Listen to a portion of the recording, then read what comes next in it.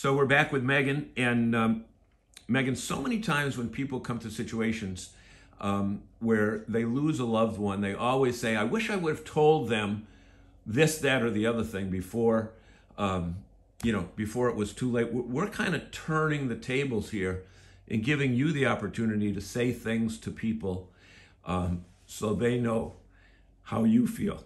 So if you want to start with your kids, you want to start with your mom, whoever you want to talk to, but why don't we start with your kids?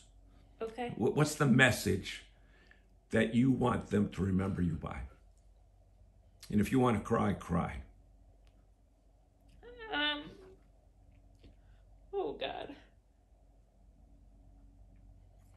A fighter. So this has been the part that's been weighing on my mind probably the longest. Since day one is my kids. What I'll say, what I'll do. I've tried to set up everything in place for them. Like therapy, and as morbid as it sounds, I have boxes for each one of them for special milestones that they'll have along the way that I probably won't be at. But I don't know how you explain to a 9, 5, and 2-year-old what's going on. The 9-year-old is probably the only one that truly understands, and even then I don't know that she has grasped it and knows that this is her mom. I've recently been told that I have months, and not that any doctor can put a time frame on your life, but that is what they're telling me. So for my kids, I want to say the same thing that all the people that have contributed to the GoFundMe found in their hearts. Celebrate life. To be happy. That there's going to be obstacles in your life that come up, such as this one or something minor. But it's how you deal with it that gets you through it. I want them to know that there's plenty of support that is around them. They have family, they have cousins, they have friends, they have grandparents, they have their father that they need to look to and they need to use as a support system, but they can still He can't cook though, can he? He's actually a better cook than I am. So he's a better cleaner than I am too. So but I want them to know that life can go on. Even though that's so hard for me to say. Because I want to be there for that, but I don't want them to stop their life. I don't want them to think that things can't continue because I'm not around.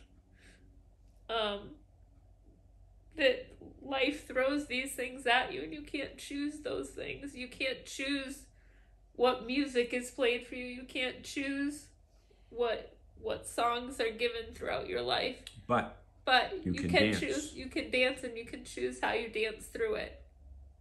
And I want them to dance through it. And lean on the people that throughout their life will help them dance through it. How about your husband? To my husband,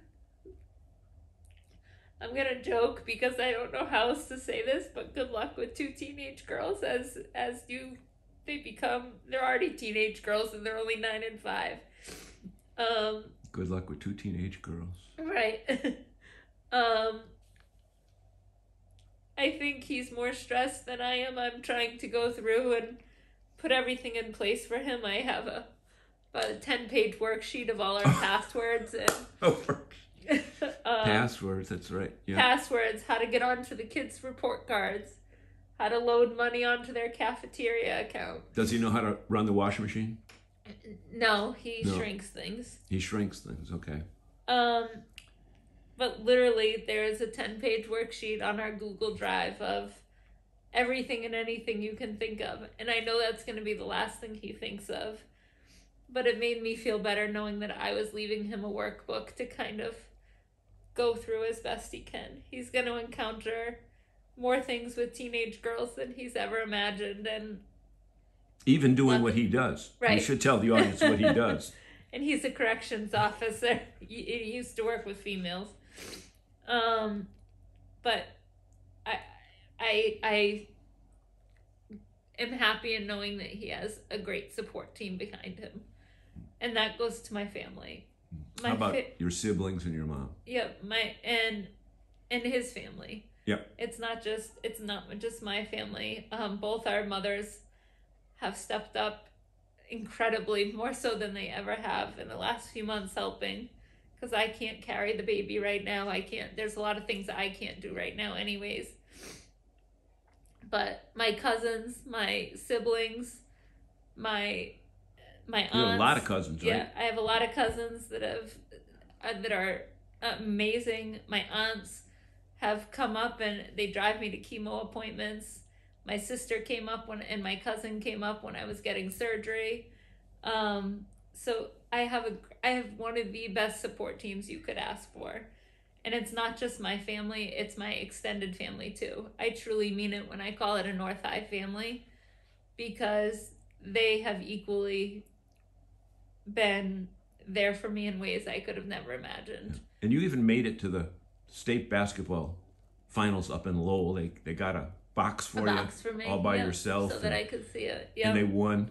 Yep. And it's family, coworkers. My neighborhood right here they were the first to step up when I was diagnosed in November and set up a meal train. They had a meal train set up before I was home that day.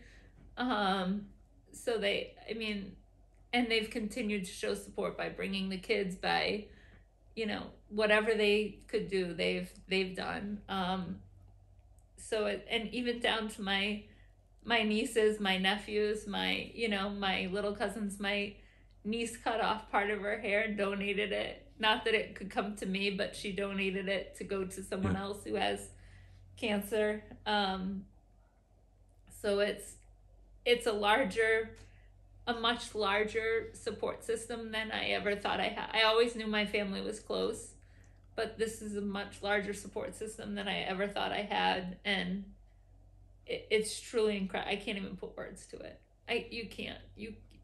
The amount of things that these people have done for me and have asked what they could do for me is over and beyond what you do for a person, no matter how nice they are, no matter what they're going through.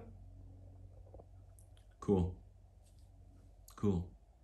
So we want to thank you for taking time from your journey to put your words into a format that others can learn from and see how damn strong you are. And strength has so many different meanings, Megan, doesn't it? Mm-hmm. And I believe I exhibit those in all different ways at all different times. And sometimes there isn't strength that day. Some days I do sit in my bed and pity me and, just want to let it be done. Like, I'll admit that. It's going through the treatments is not easy. I mean, it's taxing on your body. It's taxing on your mental health. It's taxing on your family. But in the end, the thing that I just keep hoping for is I set little goals for myself. Okay, this is what I need to get through next. This is what I need to get through next. And that next thing is my 5-year-old getting on the kindergarten bus. I have to make it to that day. That is my next goal. Even though I've only been given a few months, that has to happen. Right out in front of the house. Yep. So you visualize that yellow bus. You visualize her curly hair and waving. Yep. Because for 5 years, she's waited her turn. And this is her turn.